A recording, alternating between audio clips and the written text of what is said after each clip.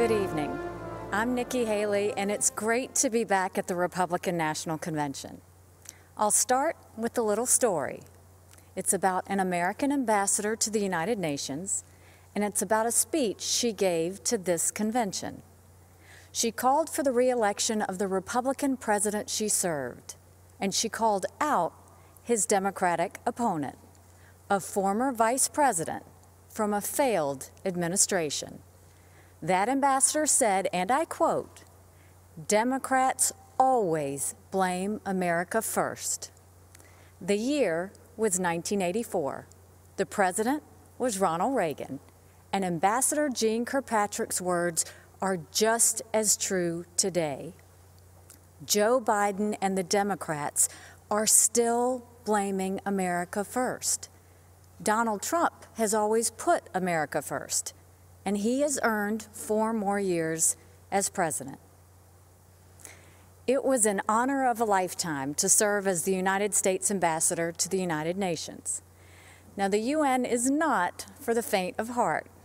It's a place where dictators, murderers, and thieves denounce America and then put their hands out and demand that we pay their bills.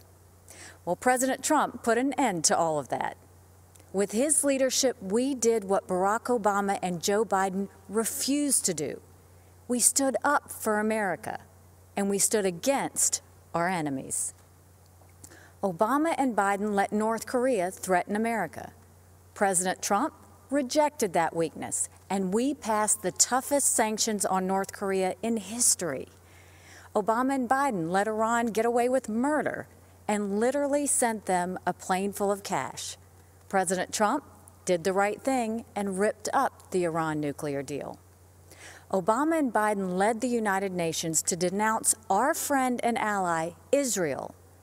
President Trump moved our embassy to Jerusalem, and when the UN tried to condemn us, I was proud to cast the American veto.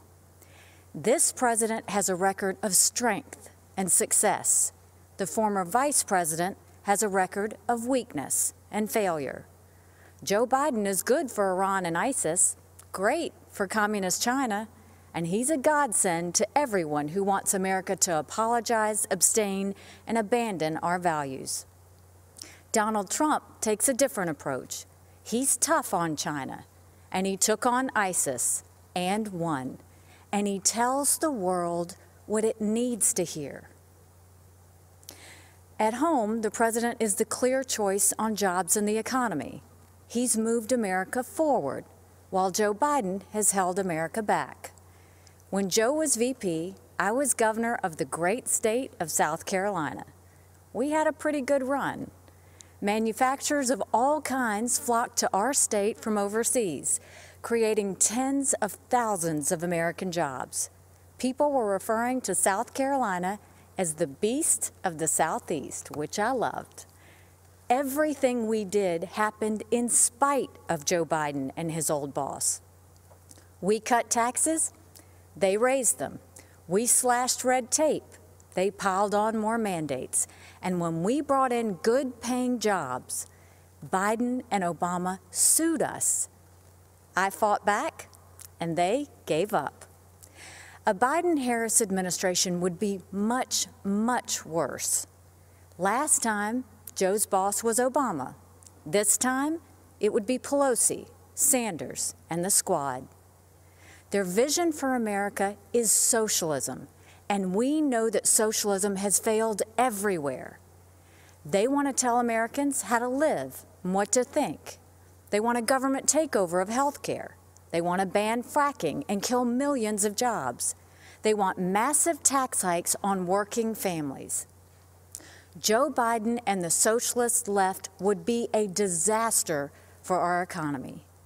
But President Trump is leading a new era of opportunity. Before communist China gave us the coronavirus, we were breaking economic records left and right. The pandemic has set us back, but not for long. President Trump brought our economy back before, and he will bring it back again. There's one more important area where our president is right. He knows that political correctness and cancel culture are dangerous and just plain wrong. In much of the Democratic Party, it's now fashionable to say that America is racist. That is a lie. America is not a racist country. This is personal for me. I am the proud daughter of Indian immigrants. They came to America and settled in a small southern town. My father wore a turban. My mother wore a sari. I was a brown girl in a black and white world. We faced discrimination and hardship, but my parents never gave in to grievance and hate. My mom built a successful business. My dad taught 30 years at a historically black college, and the people of South Carolina chose me as their first minority and first female governor. America is a story that's a work in progress. Now is the time to build on that progress and make America even freer, fairer, and better for everyone. That's why it's so tragic to see so much of the Democratic Party turning a blind eye towards riots and rage. The American people know we can do better. And of course we value and respect every black life. The black cops who've been shot in the line of duty, they matter. The black small business owners who've watched their life's work go up in flames, they matter. The black kids who've been gunned down on the playground, their lives matter too. And their lives are being ruined and stolen by the violence on our streets. It doesn't have to be like this. It wasn't like this in South Carolina 5 years ago. Our state came face to face with evil. A white supremacist walked into Mother Emanuel Church during Bible study. 12 African Americans pulled up a chair and prayed with him for an hour. Then he began to shoot. After that horrific tragedy, we didn't turn against each other. We came together, black and white, Democrat and Republican. Together, we made the hard choices needed to heal and removed a divisive symbol peacefully and respectfully. What happened then should give us hope now. America isn't perfect, but the principles we hold dear are perfect. If there's one thing I've learned, it's that even on our worst day, we are blessed to live in America. It's time to keep that blessing alive for the next generation. This president and this party are committed to that noble task. We seek a nation that rises together, not falls apart in anarchy and anger. We know that the only way to overcome America's challenges is to embrace America's strengths. We are striving to reach a brighter future where every child goes to a world-class school chosen by their parents, where every family lives in a safe community with good jobs, where every entrepreneur has the freedom to achieve and inspire, where every believer can worship without fear and every life is protected, where every girl and boy, every woman and man of every race and religion has the best shot at the best life. In this election, we must choose the only candidate who has and who will continue delivering on that vision. President Trump and Vice President Pence have my support, and America has our promise.